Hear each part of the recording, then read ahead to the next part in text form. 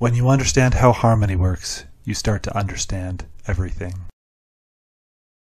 There is a mystery about the 9/11 attacks that mathematicians and statisticians have not been able to figure out. After counting all the people who had been evacuated, they calculated there should have been about 6,000 people left in the buildings when they collapsed. Yet for some inexplicable reason, there were only half. The mystery gets deeper. The airplane that struck the first building also had about half of the people it normally should have for that date and time. The mystery thickens. The airplane that struck the second building also had about half the people it normally should have. The mystery becomes more confounding because the airplane that struck the Pentagon also had about half of the people as well. And yes, you know where this is going. The fourth plane also had about half the people it normally should have. One plane having half the number of people could be explained by statistics if you relax the confidence intervals. However, two cannot. When you add the third and fourth plane and the number of people in the Twin Towers, the probability is so astronomically small, there is certainly something metaphysical happening here. They noticed the same phenomenon in the 1950s with passenger train wrecks, but nobody knew how or why. When they did the math, the probability was 2 in a billion for just the 4 planes. We commonly refer to this as zero, meaning there is no such reality that something beyond our physical understanding of the universe is happening here. There is clearly a stronger, more determinate, yet entirely invisible force at play regarding how many people remain alive in a catastrophe. The mystery continues further when we look at death. One day I saw this article and it really intrigued me. It reported that in years of peace, there were sometimes more deaths in the military than in times of war. The U.S. government keeps excellent statistics about the death of U.S. soldiers, but this just seemed impossible. I was convinced someone did the math wrong or some shady statistics were afoot, so I dove into the hard data. Then I started analyzing the demographic and morbidity data from 1980 to date. I was looking at the death rates of men and women by age group in the military versus the civilian population. I was convinced I was missing something. My two-pronged thesis seemed completely logical to me that 1. In peacetime, people in the military would have higher rates of dying than civilians because of the obviously more dangerous nature of the work. And 2. The death rates would be higher in active wartime than in peacetime. I mean, it's active combat after all, right? So I crunched all the numbers and rechecked all the data, and it turns out I was wrong on both counts. My thesis was not only invalid, but when comparing the death rates of people in the military versus out of the military in times of peace and war, the morbidity was the same. As insane and as counterintuitive as that sounds, what this means is regarding death, according to this dataset, in America for the past 40 years, it didn't seem to matter if you are in the military or out of the military, in active wartime or peacetime. There is a certain percentage of the population, for example in 1990 about 0.12% for 18 to 34-year-olds, no matter what is going on, is going to die. Each age group and gender has its own correlative numbers, but the numbers are so close they're scary. And yes, the article is indeed correct. There are even times in peace where more people in the military die than war. The macro activity just didn't seem to correlate with deaths as you think it would. Yes, the numbers in the military and out of the military do trend upwards and downwards, but they do so in unison with the civilian population. There is clearly a stronger, more determinate, yet entirely invisible force at play regarding how many people die as well. According to Newtonian physical laws, the logical conclusion is that there is no logical conclusion. When the science becomes difficult to calculate, the majority of scientists just give up and call it an unexplained phenomenon and move on. Nonetheless, there appear to be metaphysical forces at play, meaning beyond the physical laws, because the numbers don't lie. The probability of these figures being randomly perfectly in sync over the past decades is 1 in trillions of trillions. And with modern data collection, we can actually survey what happened to the half of the people who missed their flights or were not in the Twin Towers and Pentagon. With the 9/11 attacks, it appears that if someone was in harmony with living, something would happen that would make sure that they wouldn't be on those flights, or something would keep them at home, or they would be late, or something else. We literally have thousands of data points confirming this is indeed exactly what happened. So here we have examples of both extremes, both in life and death, that there seems to be a certain percentage of the population that at any given time, in any given circumstance, is in harmony with living. And there is another data set that is also in harmony with dying. And even if they statistically should live or die, another force moves in or out of the way. So I started to put all this into a sort of theory about harmony. If my thesis on harmony works at the extremes of life and death, what about in between? It's often a mystery of who gets diseases and who doesn't. So if harmony applies to things like life and death, does it also apply to things like sickness and wellness?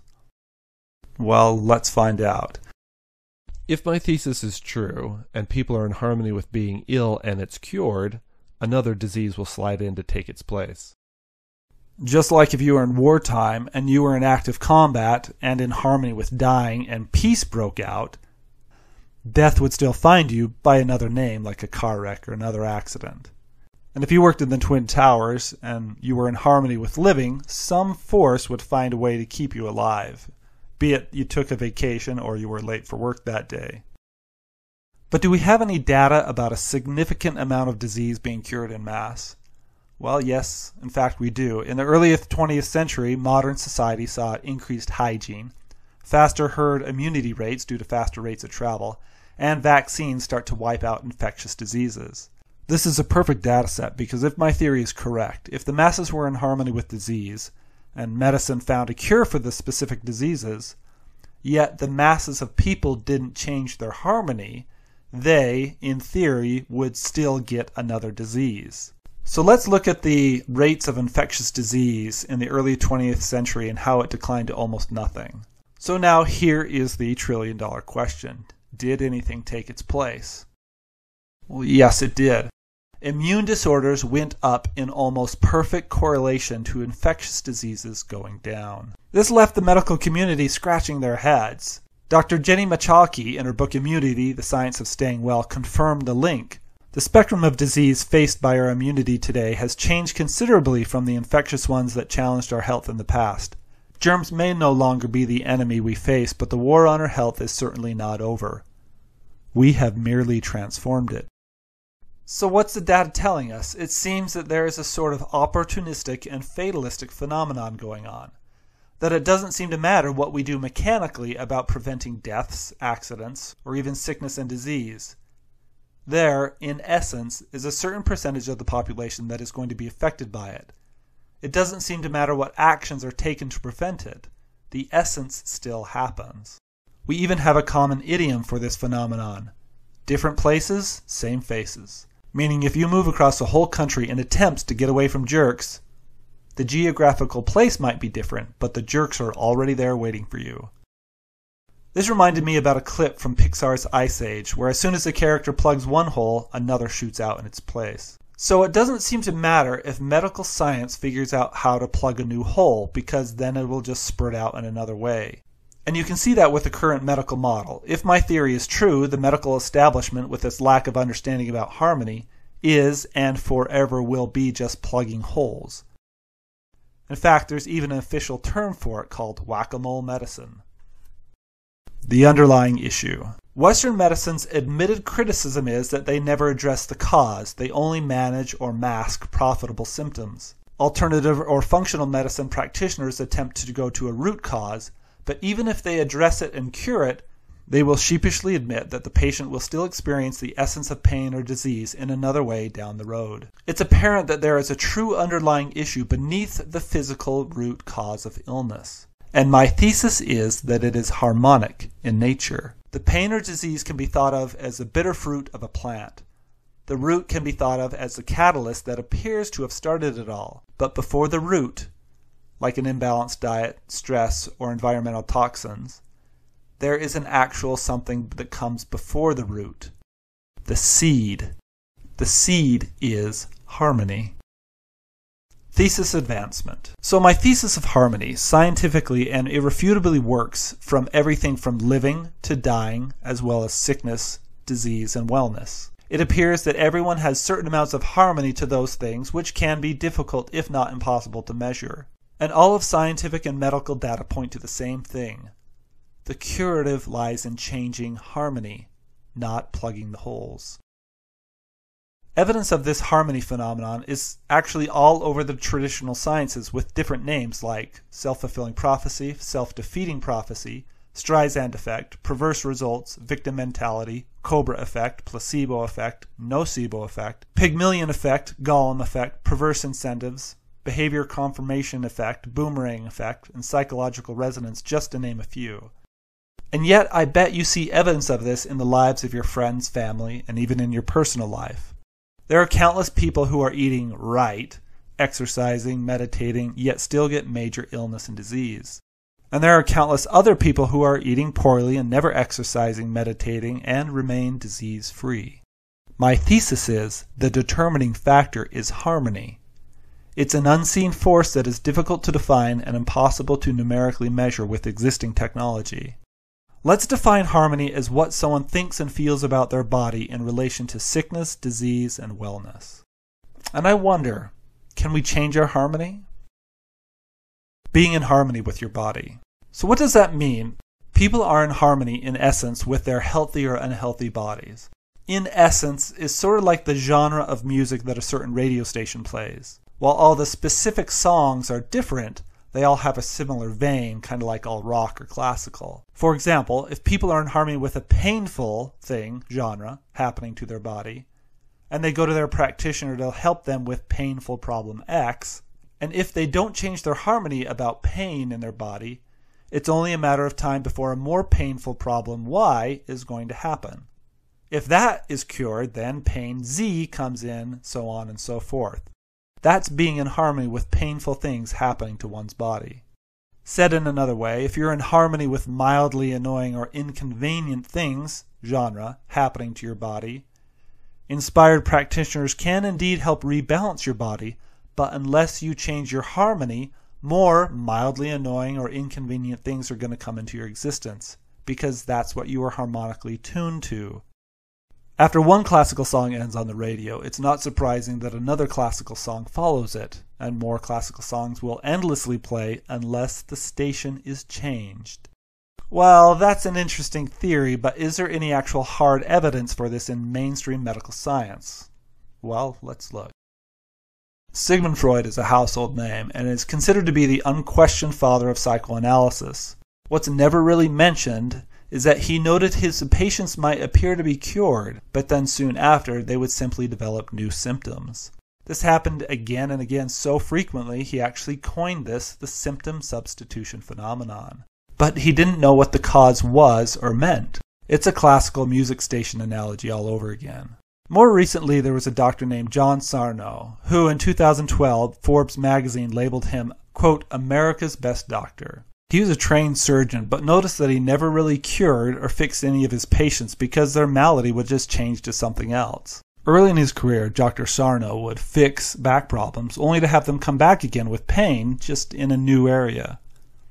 Who knew something else was going on? He noticed this so frequently that he called this phenomenon the symptom imperative, and further developed this theory hypothesizing that it was correlative to emotional trauma from childhood. He said that if you don't deal with the trauma, the body is going to recreate the pain to distract you from your past emotional pain. Quote, if the psyche has introduced a physical symptom, such as back pain, or an emotional symptom, such as depression, which is then temporarily relieved in some fashion without dealing with the underlying emotional dynamic, the psyche will simply create a symptom to take its place.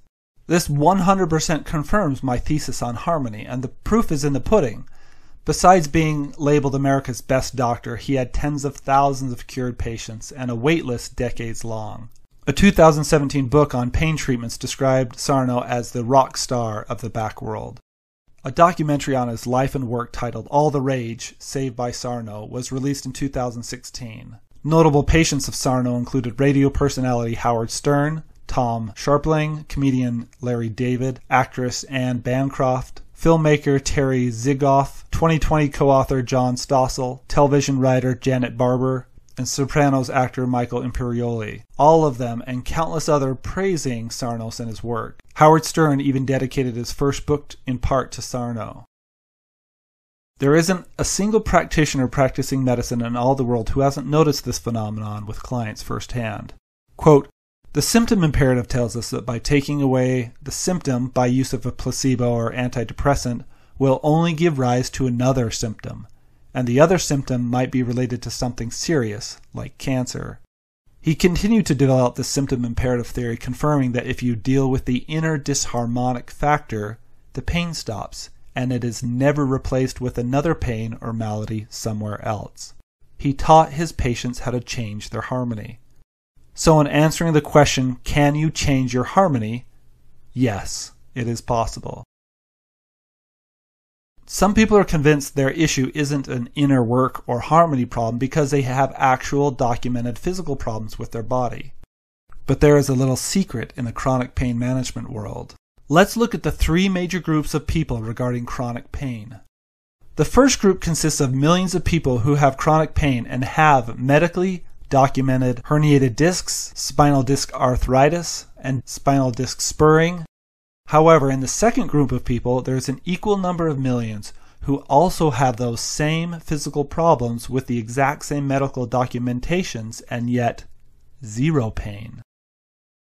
In The Great Pain Deception, Faulty Medical Advice is Making Us Worse, Dr. Stephen Ray Ozanek confirms that, quote, "Physicians concentrate on MRI findings and often make faulty assumptions about the significance of them while ignoring the fact that many people with no pain have the exact same findings."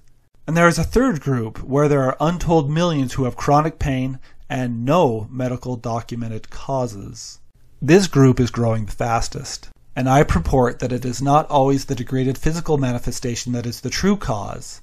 That's just the bitter fruit from the degraded harmony seed, which led to the degraded physical condition. If you fix the harmony, then medical documented pain goes away. We can be assured that these are harmonic problems. Disharmony can be the actual true cause of a long list of maladies in the human condition. If you talk to any seasoned practitioner, they will indeed confirm seeing this phenomenon in their medical practice, where it becomes a whack-a-mole with new problems that arise only after they've fixed another one.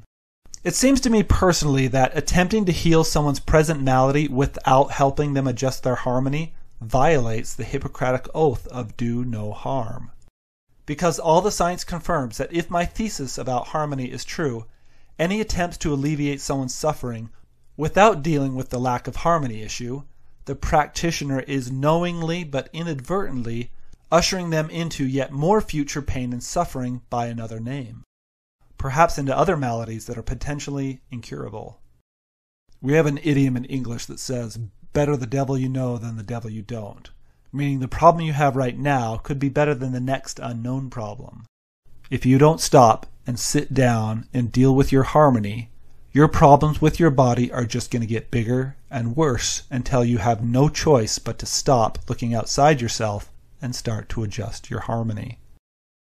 Dr. John Sarno confirms, quote, "In truth, American medicine has done enormous harm. It has misdiagnosed the cause of pain, guaranteeing that even if the patient experiences pain relief due to the placebo reaction, the pain will return to the same or some other location, or, following the principle of the symptom imperative, another physical disorder will take its place.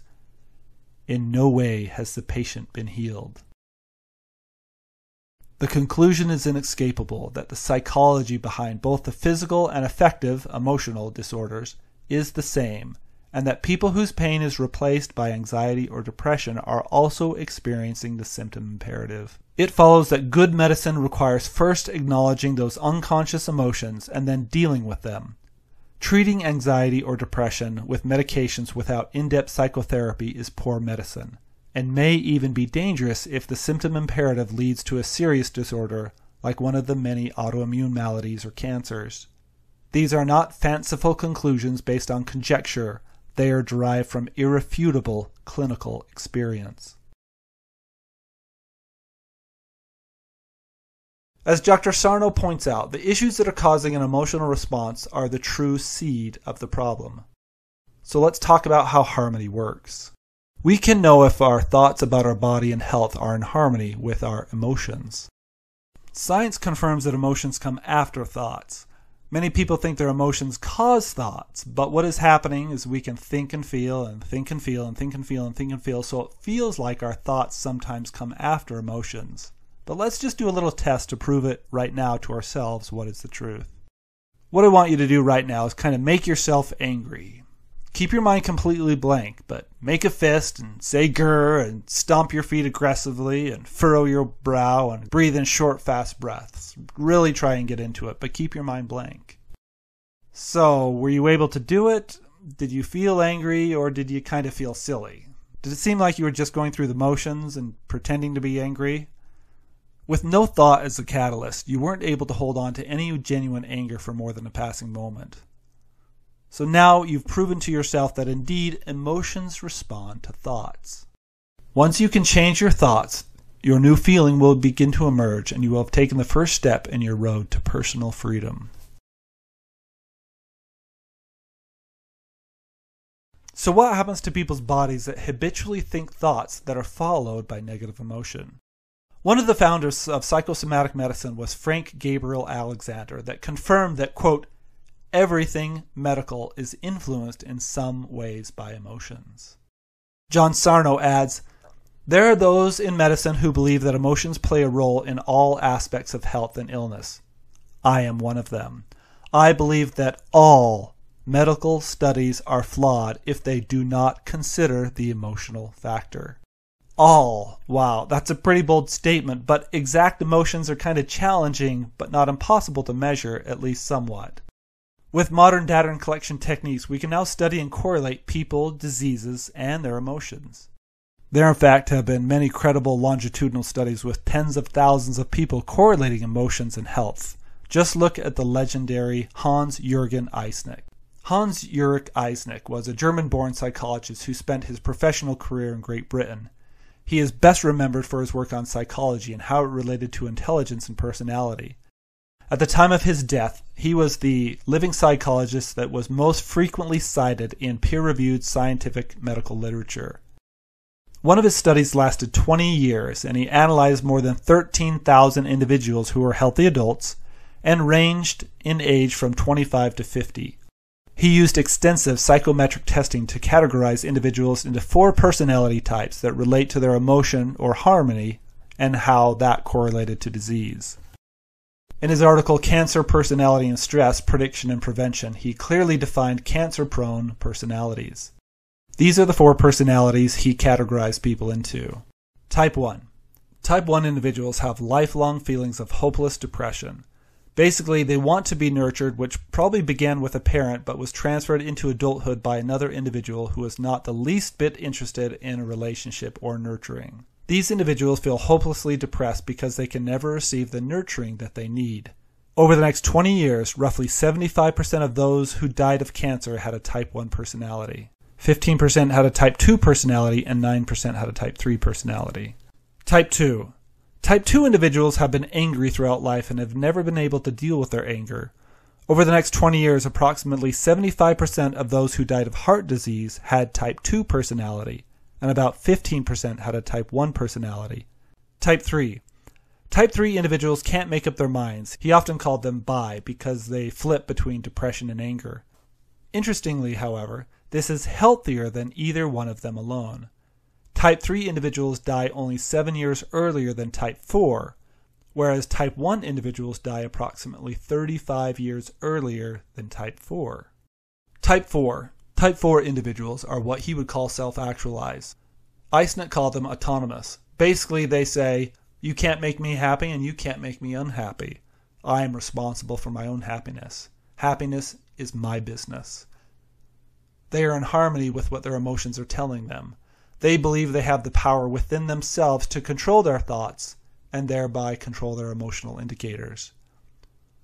Only 0.8% of Type 4 individuals during the next 20 years died of cancer.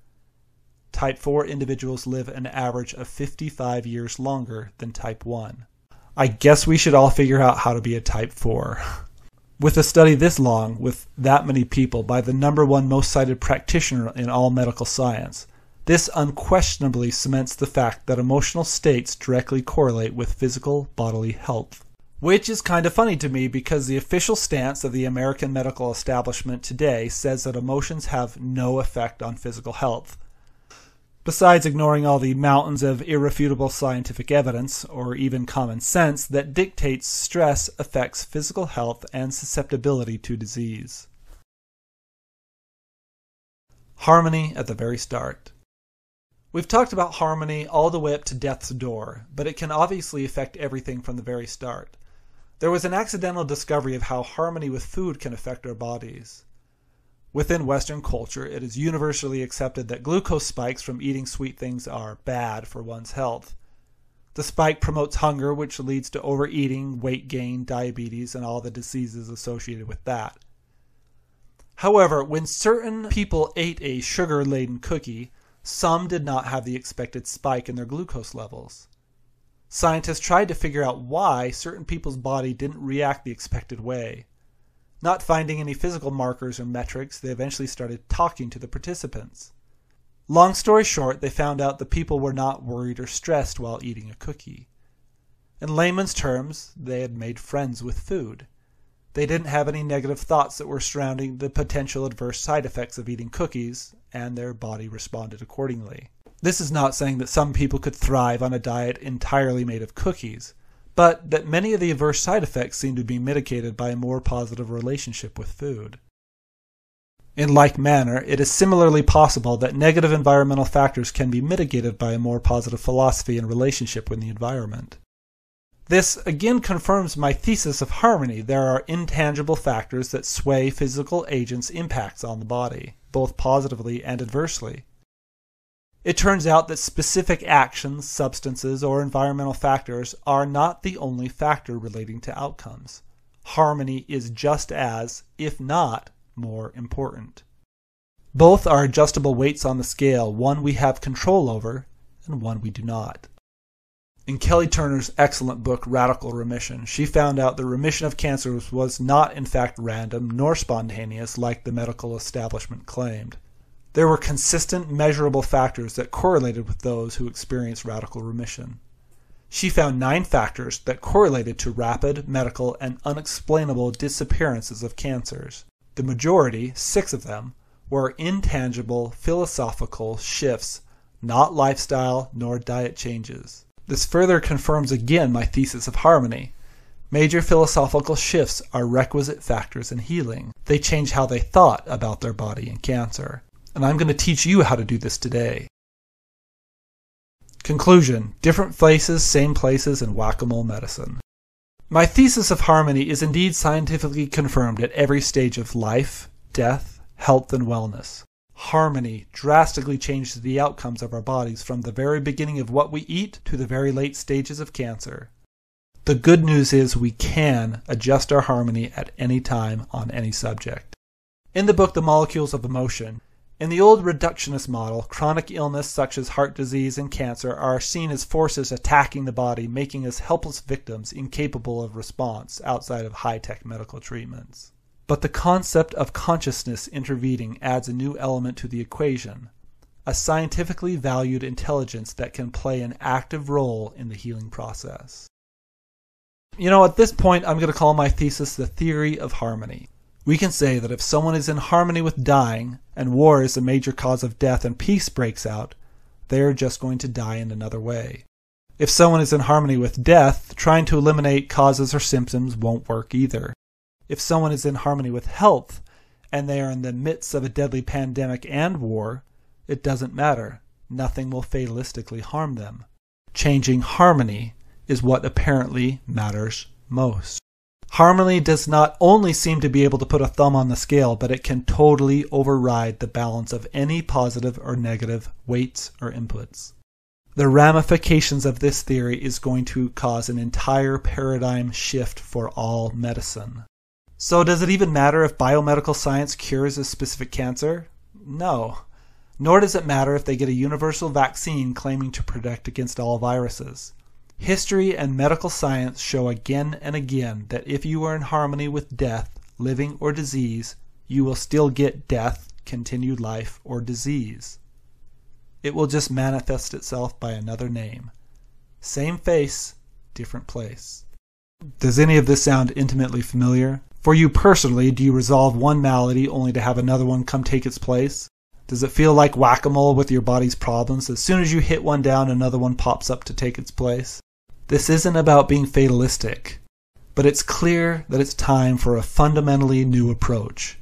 It's time to learn how to change your harmony with your body. Caveat: this isn't about blame, it's about empowerment. Before we discuss this, I just want to add a word of caution regarding the dangers inherent in this topic. The danger is that what is discussed can come across as sounding as if those who still have their malady are in some ways defective or less than those who have achieved harmony. This is not true. It can also be frustrating that achieving harmony sounds too simplistic, especially when you are suffering. There is a limitation of words, and language can often do more harm than good. Anyone who doesn't heal themselves is still a powerful creator in their own life and a whole person. People also may have metaphysical reasons for their malady which are needed in their own personal journey and purpose for this life on this planet. I am certain that there will be those who disagree or are offended by the medical history and science behind harmony and how it relates to healing. That's okay. I'm only relaying this theory of harmony in the hopes that it may assist someone somewhere on their journey. Story time. Carl Jung was a Swiss psychiatrist and psychoanalyst who founded analytical psychology. There is a story that one day one of his clients, in discussing her problem, said, "I sure hope I'm causing this problem." Baffled, Jung replied, "Why?" And she explained, "Because if I'm doing this, I can undo it." Let's all be like her. See how wise she was? Admittedly, that takes an extremely high level of self-awareness, maturity, humility, personal integrity, and frankness that we should all strive for. But she understood that if she did it, she could undo it, and she was empowered. If she didn't do it, then she couldn't undo it, and she is powerless. This is all about one thing: empowerment. Many healers say that all illness stems from forgetting who you are, a powerful being. Quote, "From the perspective of a healer, illness is a result of imbalance. Imbalance is a result of forgetting who you are." Barbara Brennan, Hands of Light. How to get in harmony with the essence of health and well-being. Even though you have been thinking roughly the same thoughts about your body for decades, it's not going to take decades to reverse. Yes, it may take a few hours, a day, a month, but you can do it. I'm going to teach you every step along the process, but you can't just follow along and parrot my words. This is your journey, and you need to change the way you've been thinking about your body in relation to health and wellness. I can't, and nobody can do this for you. Now let's discuss if your thoughts are in harmony or not with what you want. What emotion indicates how you think about your body? Let's look at this emotional scale. This is a hierarchy of emotions. At the very bottom are the worst feeling emotions, and each emotion above it feels arguably better. At the very top are the best feeling emotional indicators, and what they indicate are levels of harmony with who you really are. At the top, this is your natural state. Your natural status is that of a healthy, happy person. This is you in complete harmony. I use the analogy of an electrical dimmer light switch, and at the top there is no resistance. The full flow of who you are is being allowed. Illness can't abide in this area. As soon as we apply resistance to the current, we start to get dimmer and less of who we really are. At the very bottom, we are in our most resistant state and letting in the least amount of light. Each level of resistance has a correlate of harmony. For example, terminal cancer would be in harmony with powerlessness, which is at the very bottom of the scale because you feel like you have no power. Stubbing one's toe would be in harmony with frustration for most people. Don't get caught up in the semantics. Words are just a signpost pointing to a concept or idea.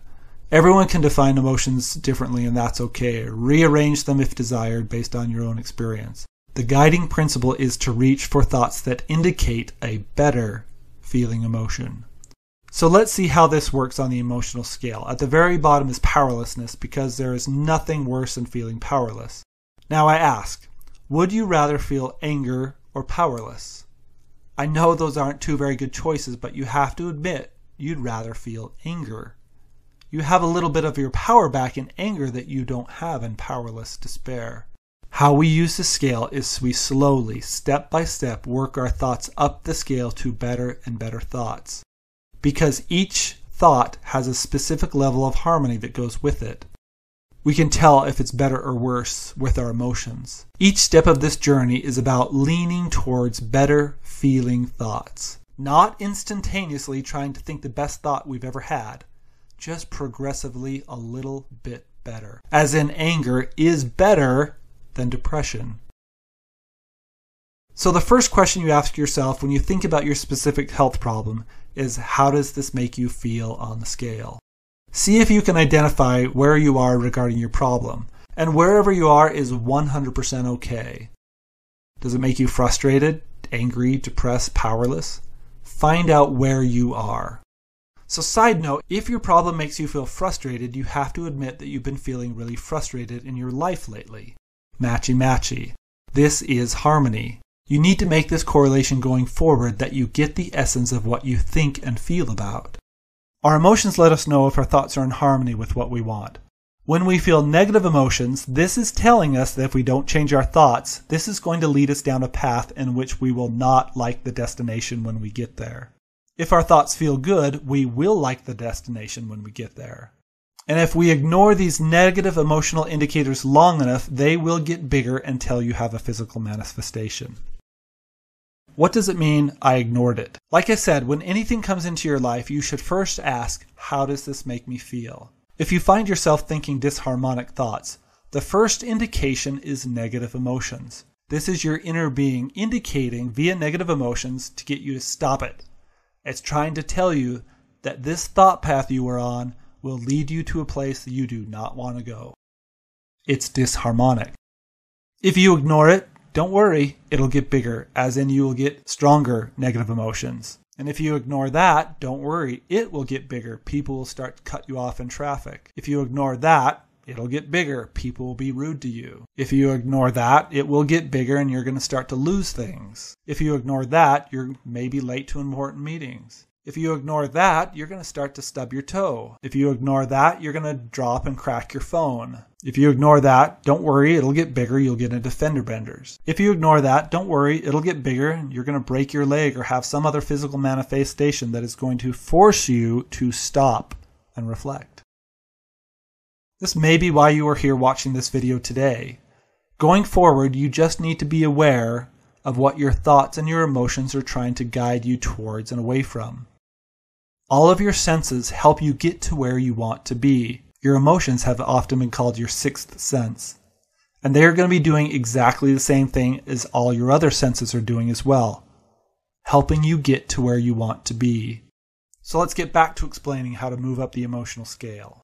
Now remember, I can't just sit here and have you follow along. You have to do the work yourself. Here is an example of someone going from the very bottom of the scale all the way to the very top. You may not be at the very bottom of the scale with your problems, so you don't have to always start at the bottom. Start from where you are. Now, the goal is to move up to the top of the scale where you think about your problem or body and you receive a positive emotional response, like knowing and joy. But where you are now, you literally can't. So how do we get to the top? Well, here's the key. You have to go up the scale one step at a time. We can't just reach for joy, knowledge, and bliss. Have you ever been angry or depressed about something and someone says, well, you should be happy? Don't you just kind of want to punch them in the face? It's exactly like going up the stairs. Trying to jump from the bottom to the top is a physical impossibility. And trying to go from powerless to bliss is similarly impossible. It's just too much too fast. Like an old analog radio, you have to move the dial through all the radio stations in the middle to get to the other side. So let's say you've been feeling powerless about your health problem. Nothing seems to be working. You feel like you've went to countless doctors and practitioners. You've tried every supplement. You've searched and tried all kinds of things. You feel powerless. So what's the next logical step up from powerlessness? Yep, anger, blame, and revenge. So I want to give yourself permission to think spiritually and socially inappropriate things. Let yourself be angry. Vengeful thoughts about your problem. You may want to write this down, as in writing you have the most clarity. Nonetheless, start blaming others in your mind. Blame Western medicine, blame the hospitals, blame safety food regulators, blame polluters. You are going to first notice that in anger and blame, you have a little bit of your power back. You're going to feel a little better. Now, we're not going to act on this, but let yourself go there in the mind, at least temporarily. Grant yourself permission to entertain these thoughts of anger, revenge, and blame. Why does Western medicine have to be profit-based? Why is there so much fraud?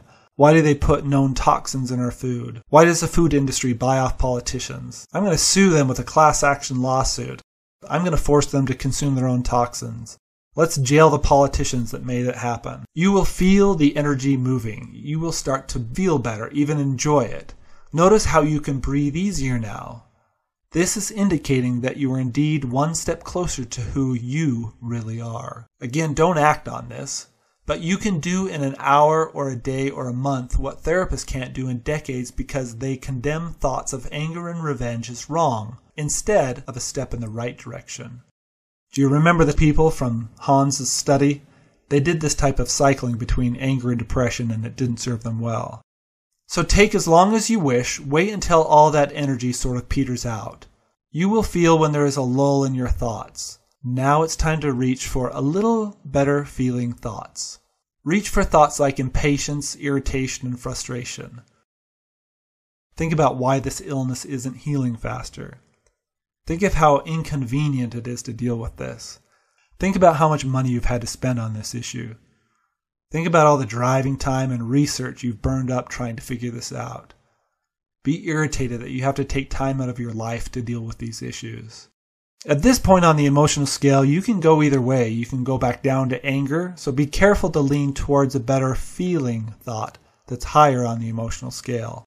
Once all this frustrated energy dissipates, you're going to find that similar lull again. Now this is very good because now you are at a tipping point. This is where you really start to gain harmony with what you want in your body.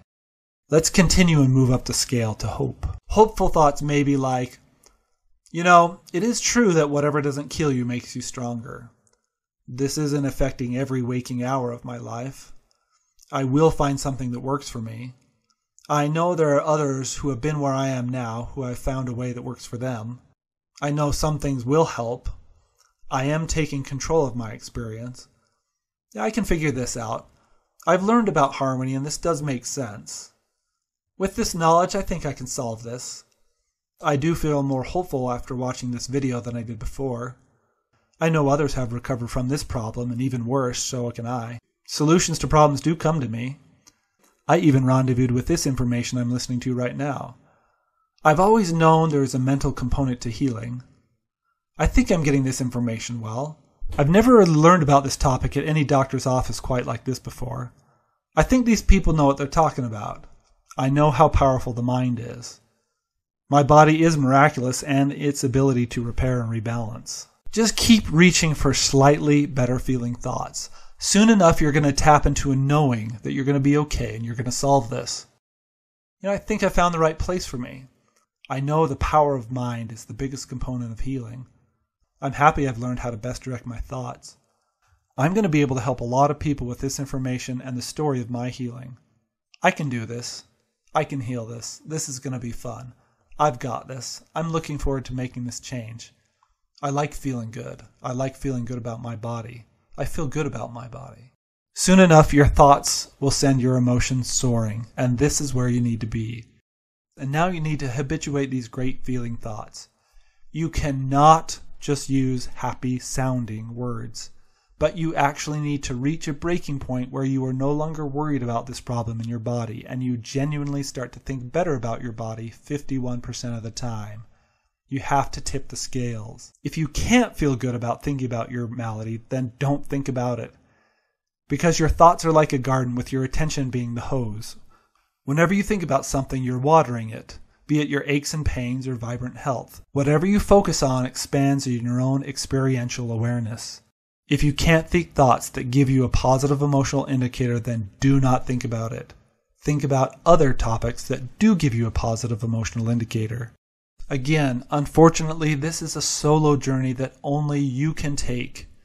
There aren't magical words, treatments, acupressure points, stances, breathing techniques, or protocols we can use to change your harmony for you. Nobody can think thoughts for you, and therefore nobody can harmonize you to anything except you. They may be able to influence you to think those thoughts, but those thoughts must originate from you unprompted. You have to do the work. Nobody can make you think any thought without your willingness to entertain it. Neurologist, psychiatrist, philosopher, and author Viktor Frankl was in the Nazi concentration camps, and he learned that the guards could make him do anything except for one thing he had unchallengeable and absolute power over, and that was his ability to think whatever thoughts he wanted to. Maybe you feel your situation is more difficult than his, and that you just can't think a better thought, but I promise you that your ability to choose your thoughts is the one thing that you have absolute 100% power over. Regarding your specific problem, every thought is where you last left it, so as long as you don't go down the emotional scale, you should be good. You might need to work yourself up the emotional scale every single day for a month. But once your emotions are soaring, at this point, things really start to move because there is a huge side effect of achieving this harmonic place about your malady or body. Your journey may not be over yet, but now you are on the right track and path towards healing. And this path is the shortest, fastest path towards healing. So now that you've tuned in and started to harmonize with a better feeling body, you will now start hearing the broadcast that is inspiration. The side effect of changing your harmony. When you feel better about your body and life, you start to harmonize with things that are in harmony with all things that match a better feeling body coming into your life. Remember America's best doctor, John Sarno? He was convinced that the body keeps manifesting problems until we deal with the seed problem, which is some sort of traumatic event in your past, that when you think about it, you will receive a negative emotional response. What's amazing is that millions of people, just reading his book and connecting their current pains with past trauma, was enough to have the pains permanently go away. And you, in learning about harmonic theory, may identically be healed as well. However, you may need an inspired practitioner protocol or another change in your life to help clear this out. And this is where one of the best things about harmony comes into play. Since you have found harmony with being whole and healthy, now information that is in harmony with your wholeness and healthiness will come across your path. For example, just like our radio analogy, once you tune in, you will hear lots of different songs, but they will all be the same genre. So when you tune in to your body being whole, now lots of different information that support you in your healing journey will come to you in synchronistic ways. The perfect books, articles, documentaries, supplements, protocols, and inspired healers will start to cross your path in a synchronistic way to help you along the way to your new vision of yourself. Because they match your harmony. Everything will feel like the next logical step. Don't think that just moving up the emotional scale will fix everything. While that may indeed be true, it's often about harmonizing with the exact best, fastest tools and protocols to help you along the way. The right path is the inspired path. Is the theory of harmony toxic positivity? While reaching for thoughts that give you the positive emotional indicator of harmony and joy, we need to remind you that this isn't about being positive all the time. Happy sounding words don't count or help. In fact, inauthentic words hinder the harmonizing process. You can't fake a blissful feeling or any feelings. The genuine thoughts need to come first. Faking it is toxic positivity, and that isn't helpful at all. Remember, you don't get what you feel positive about. You get what you are in harmony with. You didn't get your malady because you felt positive about it. You got it because you were in harmony with it. Trying to be positive when you are on the lower end of the emotional scale is toxic positivity, and it is not helping at all. Proof positive. The perfect example of harmony is Anita Morgiani, who admits that her constant fear of cancer harmonized her with cancer.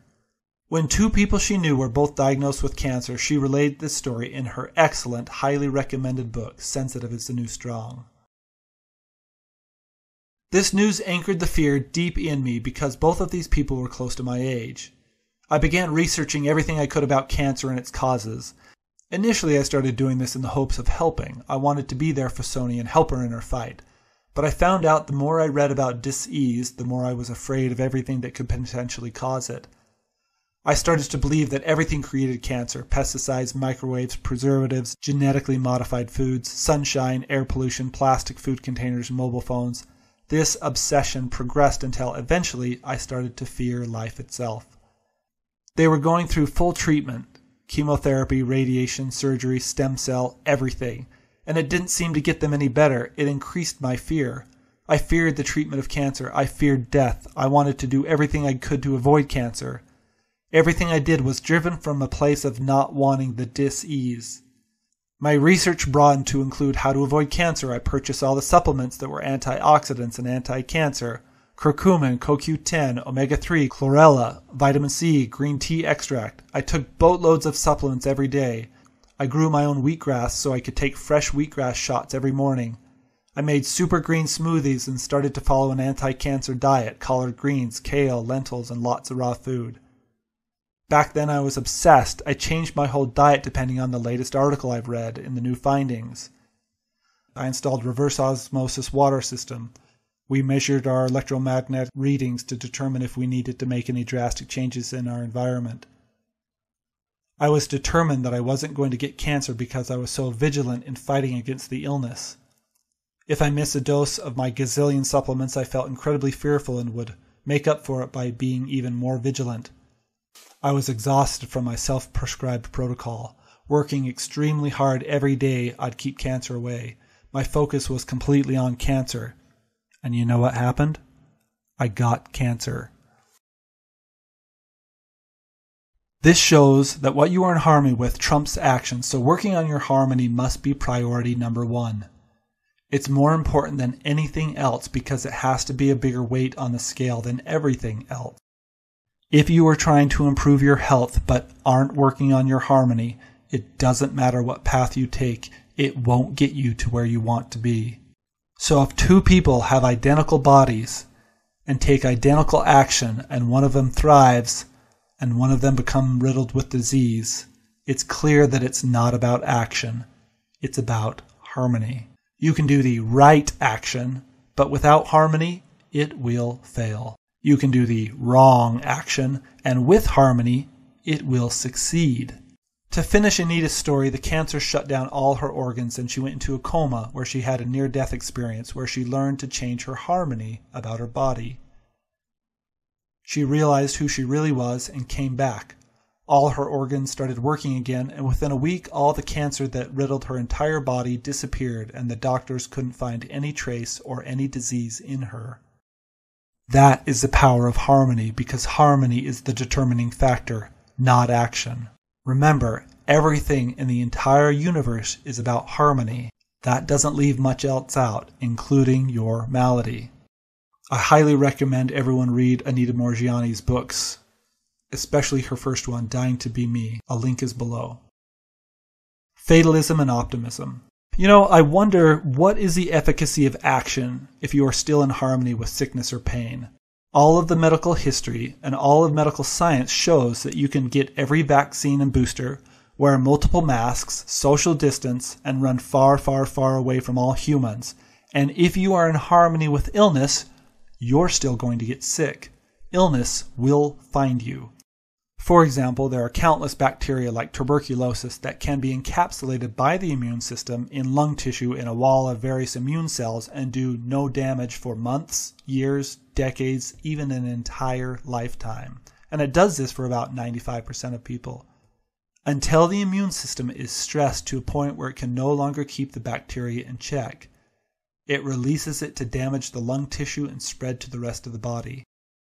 Taking dramatic action from a place of fear is a surefire recipe for disease or countless other unwanted experiences to flourish. This isn't about being fatalistic because the law works both ways. It's a two-way street, and the opposite also may be true as well. If you are in harmony with wellness, you can have 0 vaccines, wear no masks, and literally be surrounded by disease that cannot fatalistically harm you. And this is the point of harmony. This isn't saying that one should never wear their seatbelt or wash their hands after touching something that was diseased. It's saying never take action from an emotional feeling place of lack. Because once you get in harmony with what you want, your actions will be made from a place of inspiration and connection instead of from fear and lack.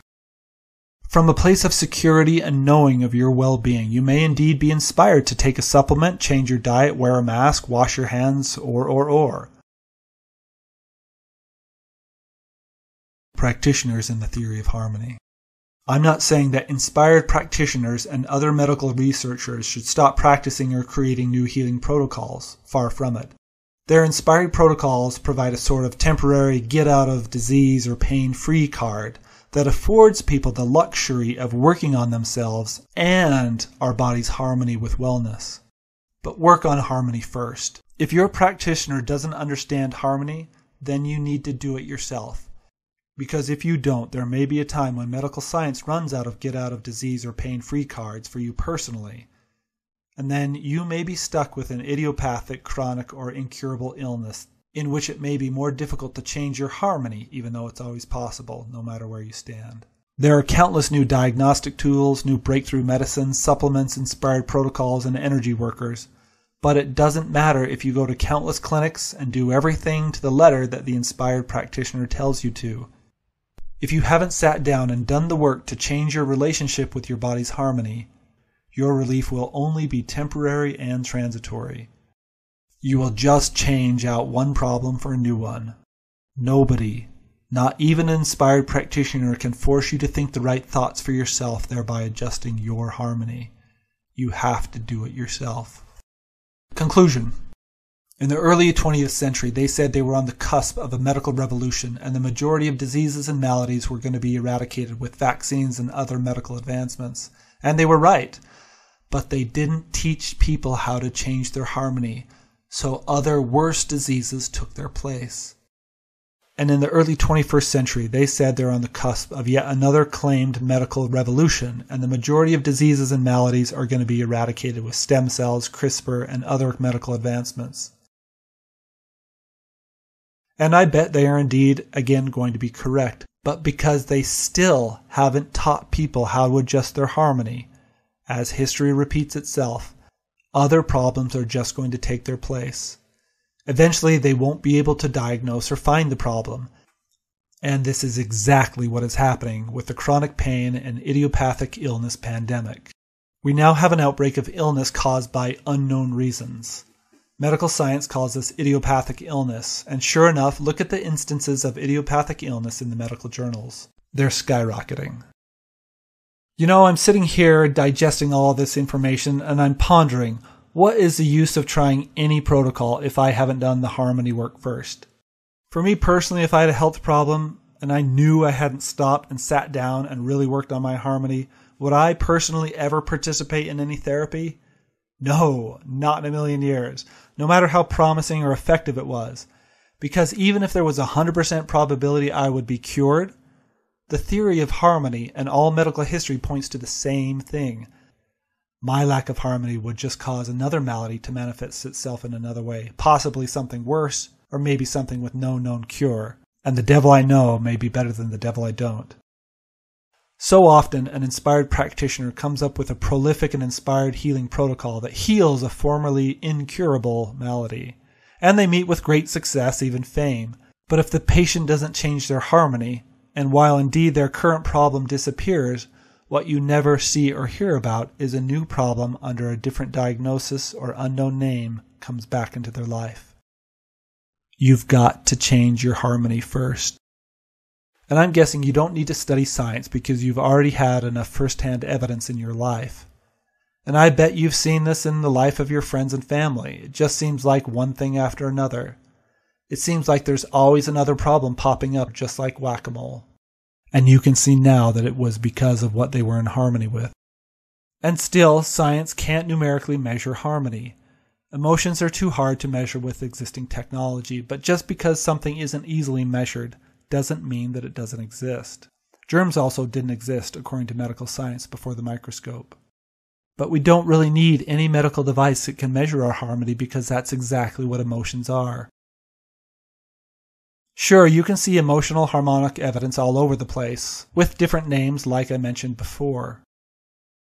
But what could be more simple and accessible than emotions? The path to healing is already built in you.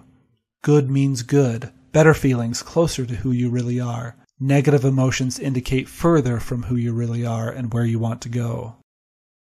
In fact, there's so much overwhelming evidence and so little statistical probability that it's wrong. I'm going to be bold and change this from my theory of harmony to the law of harmony.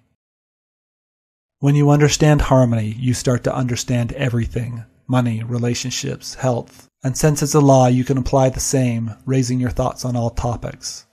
But those are subjects for another video. Good luck on your healing journey.